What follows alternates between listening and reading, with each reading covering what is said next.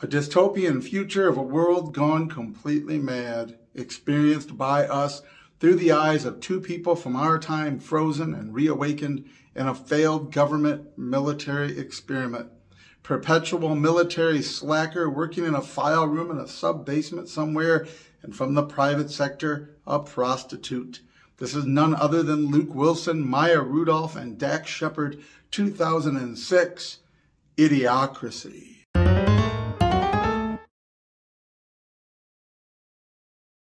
Idiocracy is the brilliant, cynical, hilarious, dystopian future of a world gone mad by political correctness and its opposite, weirdly enough.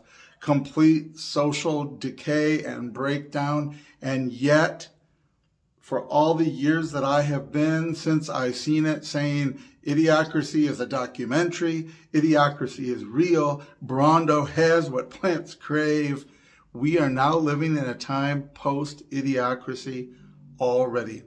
Only about 15 years since its debut, we are living in a world that is worse than the one presented in the movie. And yes, Brando, the thirst mutilator, has what plants crave. First, Idiocracy is the perfect example of political correctness run amok.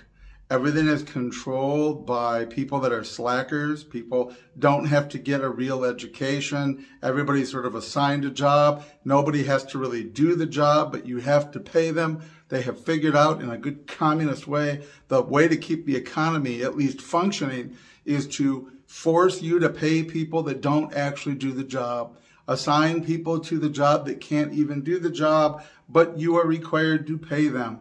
People can't really be fired. They're given a job assignment, they do it, they have a little chip, they have to do it, they get paid whether they can do it well, and as a result, just as in a good, woke, wankery, communist dystopia, everything is falling apart from the utter lack of education, intelligence, common sense, skill, or ability. Whole skyscrapers are being held up by giant, oversized rubber bands that appear to be stretched between buildings. The Dr. Lexus, named after a product which we see all the way through Velveeta and a million other products. People ignorantly just named after things they made up that they grabbed onto. This is the phenomenon of our culture, which is a little bit controversial to put in the movie because we see it right now primarily in certain ethnic areas with names that are sound effects, as Bill Cosby said. Names like Velveeta and Placenta and Chaniqua and whatever. People naming themselves or their offspring after products, after words that sound cool, and then wow. This is where you end up in this egalitarian society where the outcome has to be equity, where the outcome has to be the same for everyone regardless of ability. It kills ambition. It actually destroys the ability to learn. It's like trying to teach an old dog new tricks. Educating the young means that some people will rise to the occasion. By intentionally keeping them ignorant, most of them will not be able to learn things later. They acclimate to a culture that is vacuous and empty and lowest common denominator, because that's the real outcome of equity, is not bringing everyone up to the same, it's bringing everyone down to the same. And the product of that can only be perpetual idiocracy, perpetual mediocrity at very best. And this is the world that Luke Wilson and Maya Rudolph wake up into. But something else interesting has happened, and it's the second part of this. Liberals in the 20th and 21st century, more than anything, are upper-class elitists. Even if they're not wealthy, the whole culture is one of superiority, believing oneself to be intellectually superior. This is why the liberal in America says we love all people and all people should be empowered except those spam-sucking trailer trash that live in that and have a flag on the back of their pickup. Because they assume that they are so much better than you. Any red-blooded, decent, patriotic American is able to be devalued by the liberal to being just trash. This is how liberalism operates.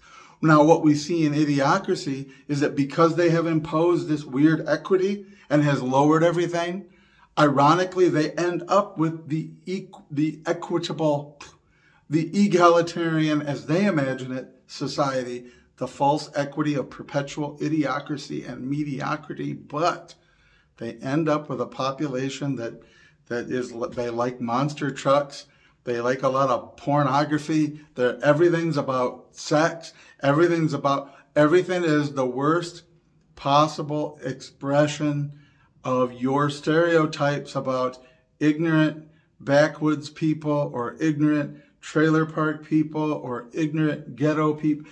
All of the worst possible stereotypes for ignorant people in all these places across populations and race and language groups in the world brought together into this equitable, I want to say egalitarian, but it's not really, brought together by the idiocracy of the equity doctrine and dogma into this worldwide cesspool of everything that you ever thought was dumb. It is a world that if everybody had a pickup truck, it would have Calvin and Hobbes peeing on the back of it, where everybody is spending their time at NASCAR.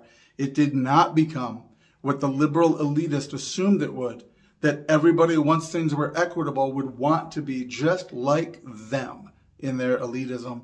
Instead, we get the world of idiocracy, where President Dwayne Elizondo Mountain Dew Camacho, former heavyweight champion of the world and porn star, and it is not clear in the movie whether he became president by winning an election or by winning a match. But still, we can say this about the people in Idiocracy. They are not nearly as bad off as we are now. In fact, we are well beyond the stupidity level of Idiocracy. In the movie Idiocracy, they have free speech. They actually throw around terms at one another jokingly that I'm not allowed to use on YouTube right now at this moment because it would be offensive. They actually know what their genitals are. They know whether they're male or female, and they act accordingly. They are not nearly as bad off or confused as what communism has already wrought on us in our century.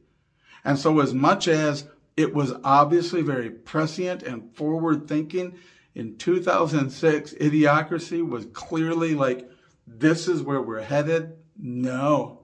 Where we're headed is someplace far, far worse than Idiocracy. Ultimately, what really works for the movie, though, is that Luke Wilson's character is sort of a perpetual, lazy, unambitious. He does not represent the cream of the crop. And having not been able to find a woman who was willing to participate in return for dropping certain criminal charges and making arrangements with her pimp, a man named Upgrade, who spells his name with 2 D's for a double dose of pimpin', the military had recruited Maya Rudolph's character to go into the future. And Luke Wilson is so ignorant throughout the course of the movie, even though he is now the smartest man on earth when they wake up, he never figures out what it is that she did for a living, but rather is willing to believe the ridiculous story that she was a painter. And it goes from there.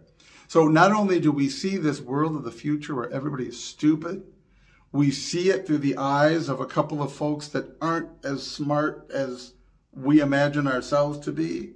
So we're already sort of expecting that they're not the brightest lights on the block, and we see them arrive at a future where they are the smartest people in the world, and they are the only hope to save the future world. I wish we had people that smart to save our time when, as I say, everything is much worse now than what was foreseen. I kind of would like to see Idiocracy revisited from our time. Have somebody from our time frozen and go to the future and see just how bad it is. Of course, the thing is, again, because we live in more of a communist society, more of this equity society, which is anything but egalitarian, really, because we're living under this tyranny of ideas where you can't say certain words, think certain things, speak those thoughts aloud, you'd never be able to make a realistic film about what it looks like waking up from this future on the course that we're at now, where unless there's a drastic reversal, probably caused by a catastrophe such as a global war or nuclear Armageddon caused by global war, without some drastic reversal, where we are going to end up is something unspeakably out of the dystopian work of Philip K. Dick, where children will be being prostituted and people will have no gender and everything will be legal and you don't dare say anything wrong about it, where I can't say that word either, where people who love putting people in the wrong way are running the world. We're there. It will only be magnified further on from here unless something drastic happens. But go back, enjoy Idiocracy for what it is, quaint nostalgia about a future that we feared was going to be terrible, but really is not nearly as terrible as what actually awaits us. In some ways, that makes it even easier to laugh at and enjoy.